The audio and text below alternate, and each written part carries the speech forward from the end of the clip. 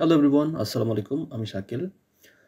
তো data analytics এবং statistics with Python প্লেলিস্টের নতুন একটা ভিডিওতে আপনাকে ওয়েলকাম। তো আজকের এই পার্টিকুলার ভিডিওতে আমি মূলত কথা বলবো যে স্ট্যাটিস্টিক্যাল ডেটা ডিস্ট্রিবিউশন নিয়ে। ওকে, তো স্ট্যাটিস্টিক্সে আসলে অনেক টাইপের ডেটা ডিস্ট্রিবিউশন আছে, যেটা মূলত খুবই ইম্পর্টেন্ট বোঝা।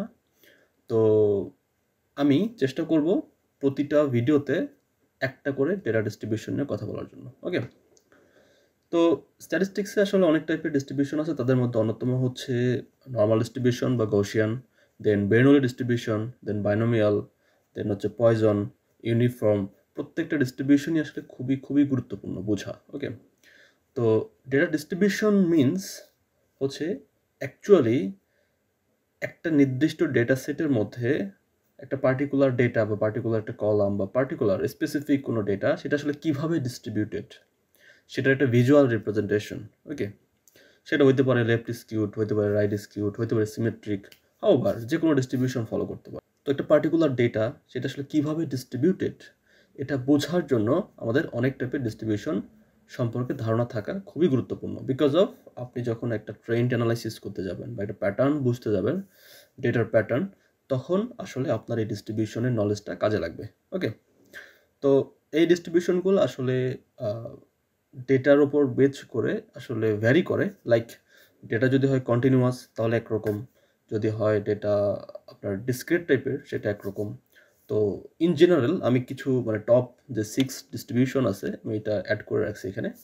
সো আমি যদি কন্টিনিউয়াস ডেটা নিয়ে কথা বলি বা কন্টিনিউয়াস ডেটা ডিস্ট্রিবিউশন নিয়ে কথা বলি, তাহলে সব থেকে যে ফেমাস সেটা হচ্ছে নর্মাল ডিস্ট্রিবিউশন বা গৌসিয়ান।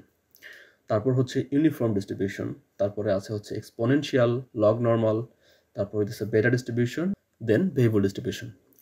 সো আমরা কন্টিনিউয়াস ডিস্ট্রিবিউশন দেখলাম। এখন যদি আমরা ডিসক্রিট ডিস্ট্রিবিউশন দেখি, তাহলে ডিসক্রিট ডিস্ট্রিবিউশনের ভিতরে সব থেকে যেগুলো আসলে ফেমাস ফর ডিসক্রিট ডেটা, বেরনোলি। ওকে, তারপর হইতেছে বাইনোমিয়াল, তারপর পয়জন, তারপর হচ্ছে জিওমেট্রিক ডিস্ট্রিবিউশন, দেন হচ্ছে নেগেটিভ বাইনোমিয়াল আছে এবং হাইপার জিওমেট্রিক ডিস্ট্রিবিউশন। ওকে, তো এগুলো হইতেছে মূলত কমন, কমন এবং পপুলার, ছয়টা ছয়টা করে রাখছি আর কি। তো এই ডিস্ট্রিবিউশনগুলো আমাদের ভালোভাবে বুঝতে হবে। ওকে, তো আজকে শুধুমাত্র আমি কন্টিনিউয়াস ডেটা ডিস্ট্রিবিউশনের কথা বলবো এবং নর্মাল, আমি শুধু আজকে একটা টপিক নিয়ে কথা বলবো, এইটা নিয়ে কথা বলবো। ওকে, নর্মাল এবং নর্মাল নিয়ে কথা বলতে গেলে স্ট্যান্ডার্ড নর্মাল নিয়ে কথা বলতে হবে। সো নর্মাল এবং স্ট্যান্ডার্ড নর্মাল আমি কম্বাইনলি আর কি আজকে কথা বলবো। ওকে, তো তাহলে চলেন নর্মাল ডিস্ট্রিবিউশন কি। তো নর্মাল ডিস্ট্রিবিউশনের আরেকটা নাম হচ্ছে গাউসিয়ান ডিস্ট্রিবিউশন, এবং এটা এমন ডেটা ডিস্ট্রিবিউশন যেখানে মূলত এই যে মিন পয়েন্ট, এই যে এখানে মিন, এটা হচ্ছে মিন। সাপোজ 5 হচ্ছে মিন এখানে, কারণ আমি এখানে যে ডাটাটা আপনারা দেখতে পাচ্ছেন এর হচ্ছে মিন হচ্ছে 5 এবং এর যে স্ট্যান্ডার্ড ডেভিয়েশন হচ্ছে 2। ওকে, তো হাউভার আমরা ওয়াই অ্যাক্সিসে যেটা রাখছি সেটা হচ্ছে পিডিএফ মানে হচ্ছে প্রবাবিলিটি ডেন্সিটি ফাংশন। তো প্রবাবিলিটি ডেন্সিটি ফাংশন কি এটা একটু পরে আমি আসতেছি বা কথা বলতেছি। সো এখন আপাতত এটা নিয়ে কথা না বললেও চলতেছে। সো জাস্ট এটা একটু খেয়াল করেন আপনারা যে এখানে ডেটাগুলা যেভাবে বাড়তেছে, ডেন্সিটি যেভাবে বাড়তেছে, একটা সার্টেন পিরিয়ড পরে পিকে, আপনি যখন মিনে আসবেন এরপরে কিন্তু ঠিক সেমভাবে কমতেছে। সো দ্যাটস ওয়াই এটার আরেকটা নাম আছে যেটাকে বলছে সিমেট্রিক। ওকে, সিমেট্রিক ডিস্ট্রিবিউশন। ওকে, সিমেট্রিক বা গৌসিয়ান বা নর্মাল, সাধারণত নর্মালকেই বোঝাইতেছে। ওকে, তো সাধারণত আপনার ডেটা যদি নর্মালি ডিস্ট্রিবিউটেড থাকে, সেই ক্ষেত্রে আপনি কোনো একটা সাপোজ একটা অংশ যদি আপনি গ্লাসের সামনে রাখেন, বাকি অংশটুকু আপনি দেখতে পারবেন। দ্যাট মিনস এটা পুরোটা সিমেট্রিক। ওকে, এবং এখানে যে কার্ভটা দেখতে পাচ্ছেন এটাকে বলতেছে সাধারণত বেল কার্ভ। ওকে, সো আমরা নর্মাল ডিস্ট্রিবিউশন সম্পর্কে জানলাম। আমরা এখন দেখি যে প্রবাবিলিটি ডেন্সিটি ফাংশন কি, বা সেটা আসলে নর্মাল ডিস্ট্রিবিউশনের জন্য আসলে কীভাবে কাজ করে। ওকে, তো আমি যদি সিম্পল টার্মের কথা বলি, তাহলে প্রবাবিলিটি ডেন্সিটি ফাংশন বা পিডিএফ বলতে যেটা বোঝায় সেটা হচ্ছে যে, ধরেন আপনি এই পয়েন্ট নিয়ে কথা বলতেছেন, তো এই পয়েন্টের প্রবাবিলিটি ডেন্সিটি ফাংশন কত, এইটা। ওকে, এই ভ্যালুটা। So it's not probability, it's actually probability density. ওকে, তো আপনি যদি এখানে আসেন দেখেন ডেন্সিটি কিন্তু কমতেছে, ডেটা ডিস্ট্রিবিউশনের সাথে। দেখেন আমি যদি একটা সহজ এক্সাম্পল দিই, সেটা হলো যেমন স্যালারি। তো একেবারেই খুবই কম স্যালারি, প্রতি মাসে সাপোজ 2000 টাকা স্যালারি, এরকম মানুষের সংখ্যা কিন্তু খুবই কম বাংলাদেশে। আবার একজন মানুষের স্যালারি ধরেন ফর এক্সাম্পল মাসে 5 লক্ষ টাকা, এরকম মানুষের সংখ্যা কিন্তু অনেক কম। সো দেখেন আপনি স্যালারি যখন আস্তে আস্তে বাড়তেছে তখন কিন্তু মানুষের সংখ্যা বাড়তেছে, আবার একটা টাইম পরে যখন স্যালারি আরও বাড়তেছে তখন কিন্তু মানুষের সংখ্যা আবার কমতেছে। দ্যাট মিনস এটা আসলে কি, যেভাবে বাড়তেছে ঠিক সেমভাবে আবার ফল করতেছে। ইটস অ্যাকচুয়ালি নর্মাল ডিস্ট্রিবিউশন বা সিমেট্রি বা গাউসিয়ান। ওকে, এবং এই জায়গাটাতে আপনি এই যে মিন মিডিয়ান মোড দেখতেছেন, এই পয়েন্টটা। ওকে, সো এখানে আসলে ভ্যারি করতে পারে, মিন যে কোনো কিছু হতে পারে, বাট এখান থেকেই মূলত আমাদের পিডিএফটা আমরা ক্যালকুলেট করতে পারি, বা পিডিএফটা যদি আমরা বুঝতে চাই তাহলে খুব সিম্পল আপনার যে ডাটা সেট নিয়ে আপনি কাজ করতে পারবেন বা কাজ করছেন সেই ডাটা সেটের সাপোজ একটা র্যান্ডম ভেরিয়েবল এক্স ধরেন, এর জন্য যদি আপনি পিডিএফ ক্যালকুলেট করেন, ফর এক্সাম্পল আপনি এখানে একটা ডেটা পয়েন্ট সাপোজ 5 জন্য আপনি পিডিএফ ক্যালকুলেট করবেন। সো কীভাবে করবেন? খুবই simple, just one divided sigma. এই সিগমা মানে হইতেছে আপনার স্ট্যান্ডার্ড ডেভিয়েশন বলতেছে রুট ওভার 2 পাই হইতেছে 3.14 যে ভ্যালুটা আমরা জানি এটা, আর ই তো আমরা জানি, তাই না? সো ই power minus x minus new. ওকে, এই নিউ মানে হচ্ছে মিন, মানে ওই কলামের মিন, আর এক্স হচ্ছে স্পেসিফিক ভ্যালু। মানে আপনি যদি 5 জন্য ক্যালকুলেট করতে চান তাহলে এক্সের জায়গায় 5 বসাবেন। ওকে, সো 5 মাইনাস নিউ মানে ওই কলামের মিন, পুরোটার উপরে স্কোয়ার হবে, ডিভাইডেড বাই 2 ইন্টু আবার হইতেছে স্ট্যান্ডার্ড ডেভিয়েশনের উপরে স্কোয়ার। এটা আসলে একটা ইকুয়েশন, যে ইকুয়েশনের মাধ্যমে একটা স্পেসিফিক পয়েন্টে আসলে ডেন্সিটি কত বা পিডিএফ এর ভ্যালু কত বা প্রবাবিলিটি ডেন্সিটি ফাংশনের ভ্যালু কত সেটা আপনি ক্যালকুলেট করে বের করতে পারেন। তো এই প্রবাবিলিটি ডেন্সিটি ফাংশনকে সাধারণত এফ অফ এক্স বা র্যান্ডম ভেরিয়েবল এক্স এর জন্য প্রবাবিলিটি ডেন্সিটি ফাংশনকে যখন হিসাব করতে চান তাহলে সেটা এফ অফ এক্স দিয়ে রিপ্রেজেন্ট করা হয়। ওকে, তো এই পুরা যে ব্যাপারটা এটা আসলে নর্মাল ডিস্ট্রিবিউশনের জন্য। ওকে, তো ডেটা যদি হয় স্ট্যান্ডার্ড নর্মাল ডিস্ট্রিবিউশন সেক্ষেত্রে কিন্তু এখানে ইকুয়েশনে কিন্তু পরিবর্তন চলে আসবে, কারণ স্ট্যান্ডার্ড নর্মাল ডিস্ট্রিবিউশন হলে সেক্ষেত্রে মিন হচ্ছে 0 এবং স্ট্যান্ডার্ড ডেভিয়েশনের ভ্যালু হচ্ছে 1। ওকে, তো এটা আমাদের ফলো করতে হবে। ওকে, সো হাউএভার আপনি এই যে ডাটা পয়েন্টগুলো দেখতেছেন, আমি একটু আগে যে কথা বললাম যে আপনি যদি এই পয়েন্টের পিডিএফ ক্যালকুলেট করতে চান তাহলে এটা আসবে, কারণ 5 পিডিএফ আসছে কি 0.02। আবার দেখেন বাড়তেছে, আপনার পিডিএফও কিন্তু কমতেছে বা ডেন্সিটি কিন্তু কমতেছে। দেখেন এই পয়েন্টে যদি আপনি ক্যালকুলেট করতে চান 7 জন্য 0.12, আপনি এইখানে ক্যালকুলেট করেন দেখবেন আরও কম আসছে, সাপোজ 0.005 এরকম আসবে। সো ইটস অ্যাকচুয়ালি পিডিএফ বা প্রবাবিলিটি ডেন্সিটি ফাংশন। ওকে, তো এটা যদি স্ট্যান্ডার্ড নর্মাল ডিস্ট্রিবিউশন ফলো করে তাহলে কি হবে? স্ট্যান্ডার্ড নর্মাল ডিস্ট্রিবিউশন হচ্ছে এরকম, it's same as normal distribution, but এখানে একটা কন্ডিশন আছে। কন্ডিশনটা হচ্ছে এখানে আপনার মিউ, ওকে, সো মিউ হইতে হবে 0 এবং এর যে স্ট্যান্ডার্ড ডেভিয়েশন সেটা হইতে হবে কি 1। ওকে, আপনারা হয়তো অনেক সময় জি স্কোর পড়ছেন, তো তারা হয়তো বা এটা জানেন। হাউএভার মানে আপনি আস্তে আস্তে সব কিছু বুঝতে পারবেন। সো আবার এটা হচ্ছে কি স্ট্যান্ডার্ড নর্মাল, তো স্ট্যান্ডার্ড হইতে গেলে আপনাকে মিউ অবশ্যই 0 হইতে হবে। তো এখন এখানে দেখেন এই যে মিউ 0, হ্যাঁ, মিউ 0, এবং এইদিকে দেখেন এর যে রেঞ্জ, নর্মালি এর রেঞ্জ হচ্ছে -3 থেকে +3 সিগমা। তো সো আপনি যদি এটা দিয়ে অনেক সময় আবার দেখবেন যে আপনারা যখন আউটলায়ার রিডাকশন করেন তখনও এটা আসলে কাজে লাগে। দেখেন এই যে -3 থেকে +3, এর বাইরেও তো ডেটা আছে কিছু, তাই না? তো সাধারণত এখানে এই যে -1 থেকে +1 এইটুক জায়গার মধ্যে অলমোস্ট প্রবাবলি আমার ঠিক মনে আসতেছে না, বাট প্রবাবলি 68% ডেটা থাকে। মানে এইটুক জায়গার মধ্যে আপনার টোটাল ডেটার 68% ডেটা থাকবে। এবং আপনি যদি এই -2 থেকে +2-তে আসেন তাহলে সম্ভবত এখানে 95, হ্যাঁ 95 বা অলমোস্ট 96 এই এত পার্সেন্ট ডেটা থাকবে না, টোটাল ডেটার এত পার্সেন্ট ডেটা থাকবে। এবং আপনি যদি -3 থেকে +3 আপনি হিসাব করেন সেক্ষেত্রে সম্ভবত 99.4 বা 99.6% ডেটা টোটাল ডেটা থাকবে, এবং এর বাইরে যেটা থাকবে 0.04। তো এইটাকে সাধারণত অনেক সময় দেখবেন যে আমরা যখন আউটলায়ার নিয়ে ক্যালকুলেট করতে চাই তো তখন আমরা আউটলায়ার হিসেবে বাদ দিয়ে দিই, বা আসলে এটা ইটস ডিপেন্ডস সিচুয়েশন বা কনটেক্সট আসলে। আর এখানে একটা জিনিস বলে রাখা ভালো যে আসলে এরকম নর্মাল ডিস্ট্রিবিউশন ডেটা আসলে নেচারে আসলে পাওয়াটা খুব কঠিন, মানে একদম আইডিয়াল নর্মাল ডিস্ট্রিবিউশন পাওয়া যায়, এটা অলমোস্ট নর্মাল ডিস্ট্রিবিউশন ফলো করে, but it's not 100% normal distribution. কেন? আপনার 100% নর্মাল ডিস্ট্রিবিউশন যদি ফলো করে ডেটা, তাহলে আপনাকে এরকমই ডেটা লাগবে। সো নেচারে আসলে একদম আপনার ডেটা যেভাবে বাড়তেছে বা মানুষের স্যালারি যেভাবে বাড়তেছে ঠিক সেমভাবে আপনার ফ্রিকোয়েন্সিও বাড়তেছে, এরকম আসলে পাওয়াটা আসলে খুবই কঠিন। হ্যাঁ, সো 100% নর্মাল ডিস্ট্রিবিউশন আসলে ফলো করে না নর্মালি, বাট তারপরও কিছু কিছু ডেটা আছে যেগুলো আসলে নর্মাল ডিস্ট্রিবিউশন ইন জেনারেল কেসে ফলো করে, যেমন হইতেছে কিছু মেজারমেন্ট টাইপের ডেটা আছে, যেমন বার্থ ওয়েট, তারপর হইতেছে মানুষের হাইটের সাথে ওয়েটের যে একটা রিলেশন, দেন হচ্ছে মানুষের বিভিন্ন ধরনের টেস্ট স্কোর বা আইএলস বলেন বা জিআরই বলেন বা এই ধরনের টেস্টের যে স্কোর, মানে যারা একদম খারাপ করছে এদের সংখ্যাও খুবই কম, আবার যারা একদম ভালো করছে এদের সংখ্যাও খুবই কম।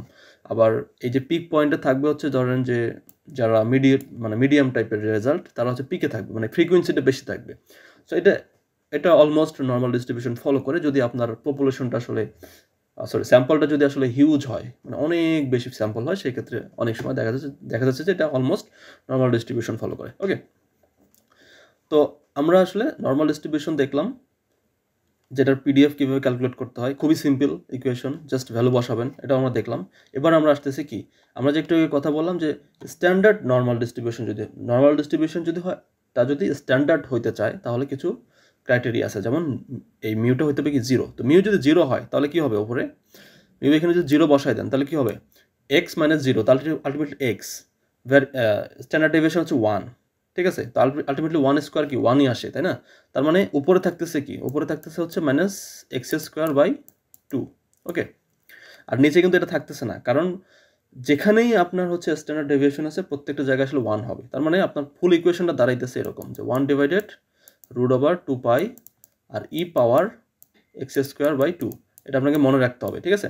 এটা হলো পিডিএফ বা probability density function for standard normal distributed data। ওকে, এটা দেখেন, এটা যদি স্ট্যান্ডার্ড নর্মাল ডিস্ট্রিবিউশন ফলো করে, সেই ক্ষেত্রে আপনার ইকুয়েশনটা হচ্ছে এটা 1/2π e⁻x²/2। তো এটা আসলে এইভাবে আসছে, ঠিক আছে। এটা দেখে আসলে ভয় পাওয়ার কিছু নেই, এর probability density ফাংশনটা আসলে এইভাবে আসছে।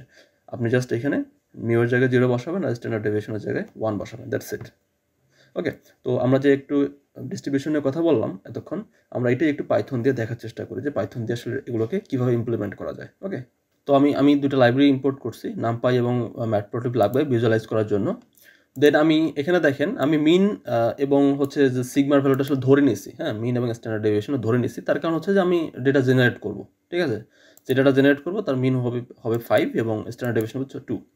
এবং যেটা আসলে স্ট্যান্ডার্ড নর্মাল ডিস্ট্রিবিউশনের জন্য আমি জেনারেট করবো। স্ট্যান্ডার্ড নর্মাল ডিস্ট্রিবিউশনের জন্য আপনারা জানেন যে যেখানে আসলে মিউ অলওয়েজ আসলে 0 হবে বা মিন 0 হবে এবং স্ট্যান্ডার্ড ডেভিয়েশন অলওয়েজ 1 হবে। সো আমি এটা ওই হিসাবে ধরে নিছি। ওকে, তো এখানে আমি এক্সের ডেটা জেনারেট করছি, যেটা আসলে স্বাভাবিক নর্মাল ডিস্ট্রিবিউশনের জন্য এবং স্ট্যান্ডার্ড নর্মাল ডিস্ট্রিবিউশনের জন্য। ওকে, ঠিক সেমভাবে আমি ওয়াই এক্সিসে রাখবো কি পিডিএফ। ওকে, আমি যদি একটা কমেন্টে দিয়ে দিই, আমি একটা কমেন্ট দিতে ভুলে গেছি, পিডিএফ দিতে হবে।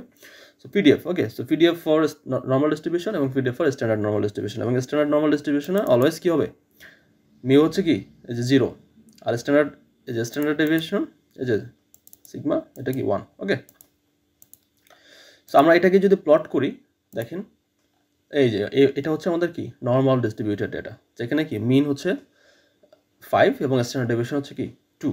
তো এই ডাটার ডিস্ট্রিবিউশনের আরেকটা নাম আছে, সেটা হচ্ছে কি গাউসিয়ান ডিস্ট্রিবিউশন। ওকে, তো ঠিক সেমভাবে আপনি যে স্ট্যান্ডার্ড নর্মাল ডিস্ট্রিবিউশনের এটা দেখেন ডেটার প্লটটা, তো দেখেন এটা হচ্ছে কি স্ট্যান্ডার্ড নর্মাল ডিস্ট্রিবিউশন। কেন? কারণ এখানে এই যে দেখেন নিউ হচ্ছে কত 0 এবং এর যে স্ট্যান্ডার্ড ডেভিয়েশন, সেই স্ট্যান্ডার্ড ডেভিয়েশন হচ্ছে কি 1। ওকে, this is actually standard normal distribution. তো আমরা যদি র্যান্ডমলি কিছু ডেটা নেই, এবং এটা তো আমি ম্যানুয়ালি ক্যালকুলেট করছিলাম এই জায়গায়, বাট আপনারা চাইলে এটা স্ট্যাট যে লাইব্রেরি আছে সেই লাইব্রেরি দিয়েও আপনি ক্যালকুলেট করতে পারেন খুবই সহজেই, যেটা আমি পরবর্তীতে করছি। ওকে, মানে আমি দুইটাই আপনাদের দেখাইছি, আপনাদের যেটা ভালো লাগে আর কি সেটাই করবেন। ওকে, তো scipy.stats এই লাইব্রেরিতে এসে আপনি নর্ম মডিউল আপনি ইম্পোর্ট করবেন। ওকে, ফাইন। তারপর আমি এখানে দুইটা ডাটা পয়েন্ট নিয়ে নিছি, হ্যাঁ, 5 এবং 7। এই দুইটা ডাটা পয়েন্টের জন্য আমি আসলে ক্যালকুলেট করবো। দ্যাট মিনস আমি এই যে 5 এবং 7-এর জন্য এই যে 5 এবং 7, হ্যাঁ, এই দুইটা ডাটা পয়েন্টের এই দুই জায়গার যে ডাটা পয়েন্ট, এর জন্য আমি পিডিএফ ক্যালকুলেট করবো। পিডিএফ মানে প্রবাবিলিটি ডেন্সিটি ফাংশন, মানে আমি এক্সের জায়গায় একবার হচ্ছে যে 5 বসাবো, একবার 7 বসাবো। আর এই যে মিউয়ের ভ্যালু এবং হচ্ছে যে আপনার স্ট্যান্ডার্ড ডেভিয়েশনটা তো সেম, ডেটার জন্য তো সেমই থাকবে, এটা তো কোনো চেঞ্জ নাই। ওকে, তো দেখি আমাদের পিডিএফের ভ্যালুটা কত আসে। এটা তো আমরা ক্যালকুলেট করতে চাই, খুবই সিম্পল। ঠিক সেমভাবে আমি ক্যালকুলেট করে ফেলছি। দেখেন 5-এর জন্য আসছে কি 0.199 আর 7-এর জন্য আসছে কত 0.120। এটা হচ্ছে কি জাস্ট এটা নর্মাল ডিস্ট্রিবিউশন।